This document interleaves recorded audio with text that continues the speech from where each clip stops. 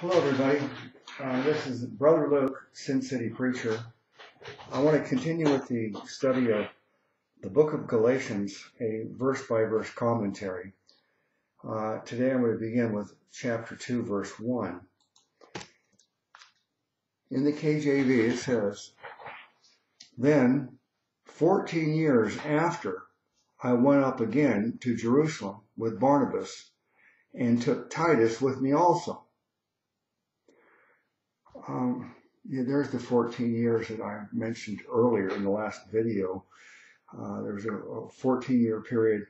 I think when you add the 3 years that was mentioned earlier too, there's a total of 17 years that we don't really know what Paul was doing.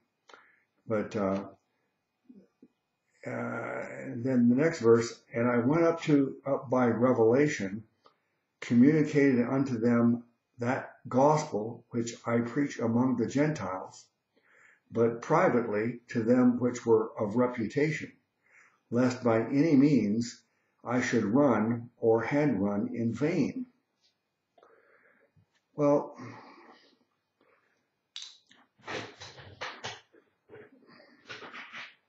it seems, I think there's an obvious question here that a lot of times people probably think of this, but maybe they don't want to even ask the question because you might be implying or inferring some kind of that Paul had some kind of doubt about his message. He went to Jerusalem to talk to James and Peter and John and the Jerusalem church leaders to get approval for his message. But did he really seek approval? Did he really need approval from them? After all, he didn't get his message from any man. It said in the last chapter that he got his message directly from Jesus Christ. So obviously, if anybody's going to be right about the gospel, it would be Paul, because Jesus told him directly. So I don't think that Paul has any doubts about that. I think in a way he's using, what is the word for it? He uses many times in this chapter, he kind of, I think almost mockingly, mentions the apostles, or they're so, let me see, what's the word? To them which were of reputation. I think there's going to be more statements like that coming up. These people have a great reputation. They are the apostles. They are the people that were with Jesus in his ministry. They were there, saw him in the resurrection. So they, of course, have the reputation of, if anybody knows, it should be those people who were with Jesus for 3.5 years and witnessed his bodily resurrection. So they have this reputation. They have this elevated status, and people respect them and trust what they say. But I believe as we go along, we're going to see that Paul doesn't really respect the position. Let me read these couple verses in the Amplified, see how it phrases it though. "Then after a period of 14 years, I again went up to Jerusalem, this time with Barnabas, taking Titus along also. I went up to Jerusalem because of a divine revelation, and I put before them the gospel which I preach among the Gentiles. But I did so in private before those of reputation, for fear that I might be running or had the course of my ministry in vain." Well, if there was a contradiction, and by the way, there were contradictions. Uh, in the first James decree, it was 11 years after Pentecost, right after Peter preached to Cornelius, and Gentiles are now being saved. Uh, they were trying to impose upon the Gentiles all of Judaism, and they had this debate, and James came up with this compromise. Well, as long as they don't fornicate and eat strangled meat, or that. What? First of all, that's legalism. That's imposing something else on them as an additional requirement. So that's faith plus don't fornicate and don't eat strangled animals.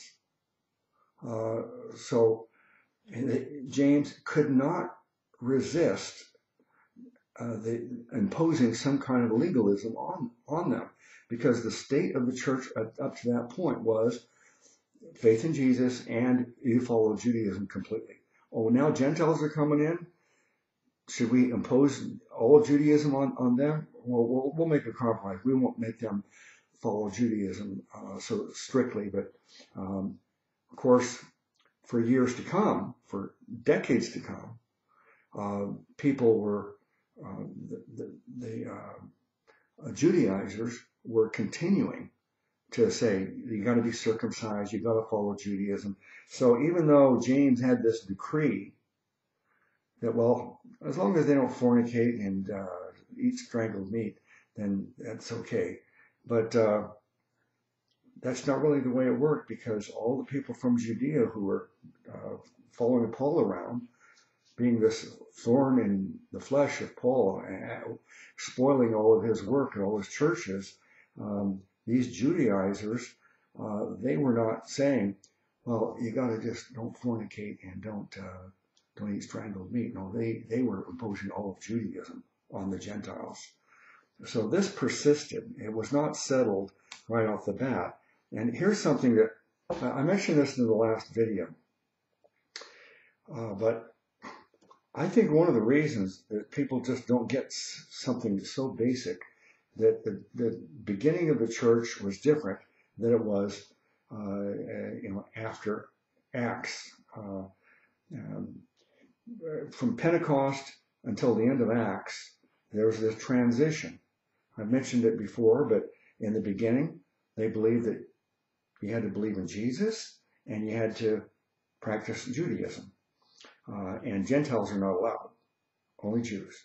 And then gradually it transitioned, so they were allowing Gentiles, but trying to impose Judaism on them. And then they watered down the Judaism a little bit for the Gentiles. But all the Jewish believers had to continue practicing Judaism and believe in Jesus. And then the Judaizers were still going around to Paul's churches and telling them, no, you got to be circumcised, you got to follow the dietary laws, and you better go to the temple and do your animal sacrifices too. That's what the book of Hebrews is arguing against. So the reason people don't really understand how this transition period is because they don't understand the time frame of all these events. I mentioned last time that let's say that the beginning of the church is Pentecost. Now, a lot of people argue as to what exactly is the beginning of the church, but the first time you had any Spirit-filled, Spirit-sealed believers was at Pentecost. And before Pentecost, you had the apostles. Jesus breathed into them. He filled them with the Holy Spirit, empowered them to do some miracles. But the Spirit didn't dwell in them permanently. In the Old Testament, the prophets, they were filled with the Holy Spirit, empowered to do miracles, but they were never sealed with the Holy Spirit. But once Pentecost came, now it's a brand new situation. The Holy Spirit of God lives in the believer permanently, sealed until the day of redemption. So the Bible says that what is a Christian? The definition of a Christian is someone who has the Holy Spirit sealed into them. If you don't have the Holy Spirit sealed into you, you're not a Christian. So I say that's where the church began at Pentecost. But from Pentecost, it was a 3.5 year period before Stephen was stoned. And then it was from Pentecost, it was 6.5 years before Paul was converted. It was a 10-year period before Peter was sent to preach to Cornelius and Gentiles began to get saved. It was 11 years after Pentecost where James made his first decree, where Peter was criticized for going into the Gentiles' home. You can't associate with Gentiles. And on top of it, you ate with them? That's forbidden. And you told them about Jesus? And Peter said, and they got saved just like we did. They were filled with the Holy Spirit. And they're saved just like us. And they believed on the Lord Jesus Christ. The first time we see the term believed on the Lord Jesus Christ is when Peter is giving his account to James and the Jerusalem church about how Cornelius and his family believed. He said they believed on the Lord Jesus Christ. So that phrase is not coined by Paul in Acts 16:31. It's much earlier with Peter. But this first directive from James, the decree that, okay, we'll allow the Gentiles to be part of this. We'll accept that because Peter's saying that God told him to do it. So Peter's not going to follow what men say. Peter's going to follow what God says. So they allowed it, but I think they did it grudgingly. And I think when they agreed for Paul, I think this is coming up in this chapter, but when they agreed for Paul to go off and be the apostle to the Gentiles, it wasn't some great honorarium, the title and position that they were honoring him with. They just wanted to get rid of him because they still did not accept Gentiles. They still wanted to segregate. They still did not want to eat with them. And the proof is when Peter was eating with the Gentiles, and then the men from James came, he wouldn't eat with them. He ate with the Jewish believers, and he ate kosher. And Paul was very upset about that hypocrisy. So even though James made this decree, I don't believe James and the Jerusalem church really wanted to have anything to do with Gentiles. And they were happy to get rid of Paul. Paul, go on. You go to the whole world and talk to all the Gentiles. We'll have Peter and John and James. We'll deal with the Jewish believers. You can have all the Gentiles. But that was just like, good riddance, Paul. Get out of here. And you go work on the Gentiles because we don't really care about the Gentiles anyway. That's my opinion. I first heard that opinion from Aaron Budgen. He's on my recommended channels list. So go to his channel and watch his videos. He's a Jewish believer that was studying to be a rabbi, became a Christian, and he has some insights because of his Judaism that are very fascinating. But let me see. Okay, let me get back to the verses. Let's go to verse 3. But neither Titus, who was with me, being a Greek, was compelled to be circumcised. You see, they were compelling people to be circumcised. And so there's kind of a surprise here. I mean, they were expecting it. Are they going to want Titus to be circumcised? Because after all, the reason they came to Jerusalem was because in Acts chapter 15, the Judaizers were telling people that, hey, you can't be saved unless you're circumcised. And Paul says that's not true. And then they formed this, agreed to go to Jerusalem and talk about this and have a meeting, have this council at Jerusalem. So it boils down to that's what the point of them coming there is, to say, hey, they don't have to be circumcised. They don't have to practice Judaism at all, is what Paul is arguing. So they're expecting an argument from James and the Jerusalem church hey, Titus, he needs to be circumcised. So I think there's a little surprise there.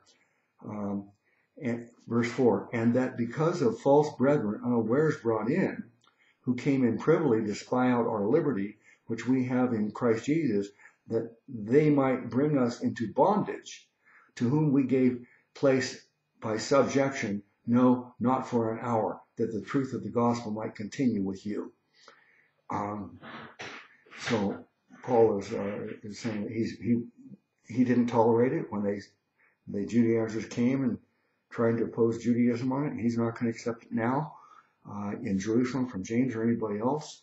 And let me read these verses in the Amplified, starting with verse 3. But all went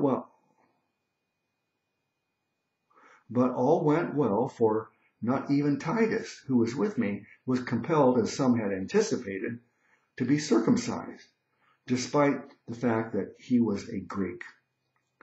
My concern was because of the false brothers, those people masquerading as Christians.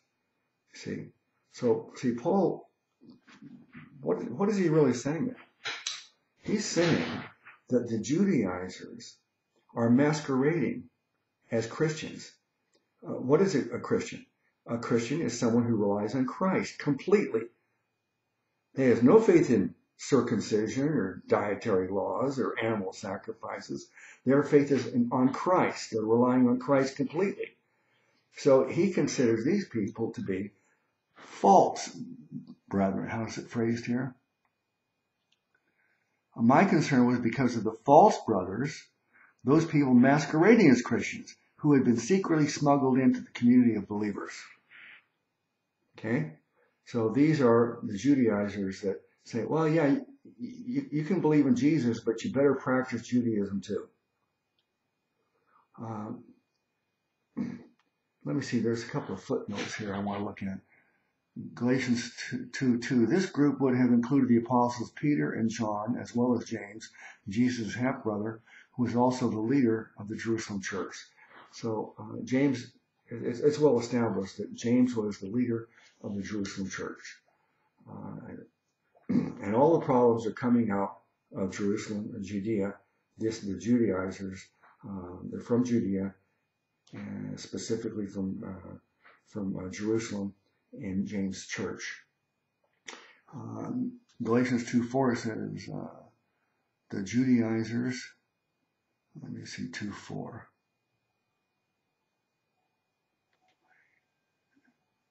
And that because of false brethren, unawares brought in.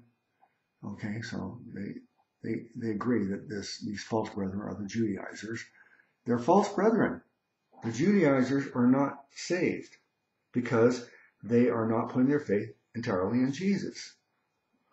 Now back to the KJV. But of those, this verse 6, but of these who seem to be somewhat, whatsoever they were, it maketh no matter to me. God accepteth no man's person. For they who seem to be somewhat in conference added nothing to me. So who's Paul talking about? He's talking about James, Peter, John, all those leaders of the Jerusalem church that he's saying, I don't care what they say. I got my message directly from Jesus. I don't care what their reputation is. So when he says, but of these who seem to be somewhat, whatsoever they were, whatever they are, it maketh no matter to me. I don't give a damn about what their claims are about they were with Jesus. Hey, I know the truth because Jesus told me the gospel directly. So he is very disrespectful what he's saying here about the leaders of the Jerusalem church. Let me read verse 6 in the Amplified. But from those who were of high reputation, whatever they were in terms of individual importance, makes no difference to me. God shows no partiality. He is not impressed with the positions that people hold, nor does he recognize distinctions such as fame or power. Well, those who were of reputation contributed nothing to me. That is, they had nothing to add to my gospel message, nor did they impose any new requirements on me. So, they didn't impose anything else on Paul. Paul stood up to them, but we find out later that Paul is, after this council,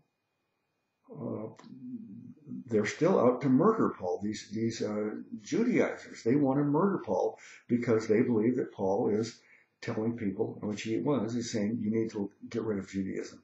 You got to discard it. You can't have anything to do with Judaism anymore. You can't, no faith in Judaism. All has to all be on Jesus. So they sought to kill him.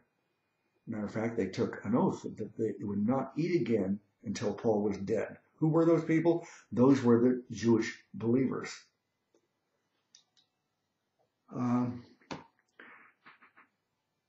But so Paul stood his ground, and they didn't dare try to impose any Judaism on Paul. But I think they basically were humoring Paul, just saying, okay, that's fine, Paul. You're doing a great job with those Gentiles. Just keep on going off, go off to these other countries and talk to all the Gentiles. And we'll handle the Jewish believers here. Peter, John, James, we'll handle that.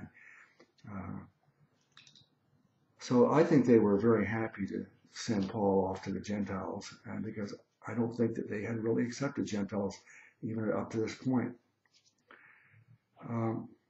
Verse 8 in the KJV, for he that wrought effectually in Peter to the apostleship of the circumcision, the same was mighty in me toward the Gentiles. Now, so Peter has this apostleship of the circumcision. So in other words, Peter is primarily talking to the Jewish people. Paul, he's called the apostle of the Gentiles, but what did he do? Every town he entered, the first thing he did was go to the synagogue first, and he talked to the Jews. So Paul was talking to the Jews first, and then after he went to the synagogue, tried to convert the Jews, then he talked to all the Gentiles. Peter was the first one that God sent to preach to the Gentiles, and the first Gentiles that got saved was because of Peter's message. It was Peter that stood up against James and the Jerusalem church, saying that God told me to do this. I don't care what man says. I'm going to obey God. He told me to go to their house, and that the food, no food is unclean, and that nothing's unclean. So the Gentiles are not unclean either. That we can associate with Gentiles, and they got equally saved as us. They had the sign of the speaking in tongues. They were filled with the Holy Spirit. They believed on the Lord Jesus Christ just as we did.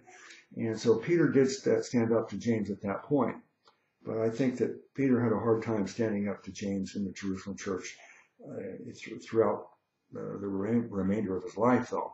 And that, I think, argument is going to be coming to a head here pretty soon, or I think we'll be discussing that.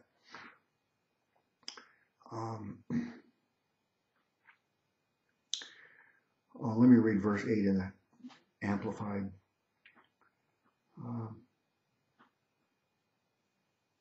Just as Peter had been entrusted to proclaim the gospel to the circumcised Jews, for he who worked effectively for Peter empowered him in his ministry to the Jews, also worked effectively for me and empowered me in my ministry to the Gentiles. So verse 9 in the KJV is, and when James, Cephas, that's Peter's Greek name, so when James, Peter, and John, who seemed to be pillars, why is he saying seemed to be pillars? Why doesn't he say, when James, Peter, and John, who are pillars of the church, who everybody admires, including me, but no, he phrases it, who seem to be pillars. He doesn't respect them because they are still, unfortunately, holding on to Judaism and segregating themselves from the Gentiles, who seem to be pillars, perceived the grace that was given unto me. They gave me and Barnabas the right hand of fellowship. Yeah. Oh, good job, brother Paul. Now you just keep on preaching to those Gentiles over there, way over there, far away. Go over there to all those Gentiles. Just leave Israel and Jerusalem to us. That we should go unto the heathen and they unto the circumcision. Verse 10, only they would that we should remember the poor. So So still, they just cannot resist trying to impose something on Paul. And but Paul takes it with good humor, even though he's not going to make this part of the gospel. He doesn't say, believe on the Lord Jesus Christ and thou shalt be saved. He died for your sins. He rose from the dead. Faith in him is all that's required. But you've got to also make sure you remember the poor, or you're not going to be saved. Paul didn't add that to his message. He just said, okay, only they would that we should remember the poor, the same which I also was forward to do. So Paul was going to do that anyway, just because he as a Christian, as a spirit-filled, apostle, he's going to the promptings of the Holy Spirit make him feel that, hey, I can't sit by and just let people be poor and not help them. So we need to care about the poor people. But that has nothing to do with salvation. That just has to do with, discipleship and your ministry and your walk and service as a Christian. So I'll read 9 and 10 in the Amplified.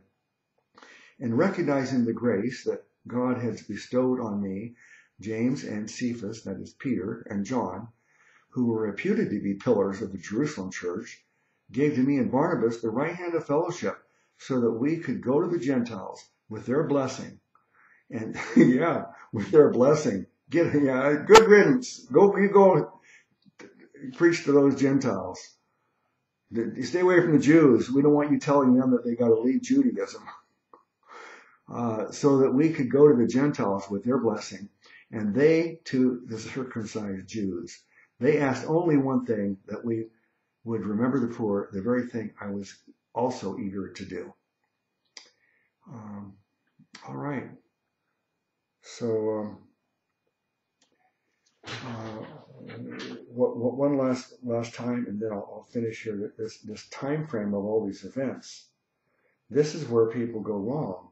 You read the book of Acts, you think these things are all happening in a matter of days and weeks and months, but it's taking place over a 30-year period. So you got Pentecost. After 3.5 years, Stephen gets stoned. From Pentecost, 6.5 years, Paul is on the road to Damascus. He gets saved. And then after he gets saved, he waits about 17 years. 3 years one place, and then 14 years again, and he basically is doing really nothing. And he starts after this council in Jerusalem. That's when he goes on his first, second, and third missionary journeys. So then you got 6.5 years after Pentecost, Paul gets saved, and then 10 years after Pentecost, you've got Peter sent to Cornelius and Gentiles. So 10 years go by before there's any Gentiles. And 11 years afterwards, now they find out that Gentiles are being saved, and James is confronting Peter over it. And what in the world are you doing? You can't associate with Gentiles. Their society was segregated. Jews didn't have anything to do with Gentiles. But Peter says, God told me to do it, so I'm going to listen to God. And they got saved just like us. And so James and the Jerusalem church, they make this decree. Okay, all right, they can be Christians too, but they got to follow Judaism. Well, no. Well, okay, if they're going to follow Judaism completely, at least they got to not fornicate, and they got to don't eat strangled meat. So they had to impose some kind of legalism on, because they are legalists, and so that's the way they think. So that happened 11 years after Pentecost, and then from that first decree by James, it's 9 more years, which is 20 years after Pentecost. You have this council at Jerusalem, where the Judaizers are still following Paul's churches, trying to ruin them with another gospel, faith plus Judaism, and they're saying Acts chapter 15, verse 1, you can't be saved unless you're circumcised. So Paul says, well, we're going to Jerusalem to straighten this out. And they have this meeting. This is 20 years after Pentecost. So for 20 years, you can see there's still an issue with accepting the Gentiles and letting go of Judaism. All right. I'll pick up with chapter 11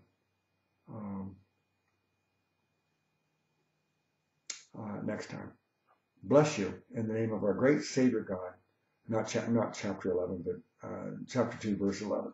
Bless you in the name of our great Savior God, Jesus.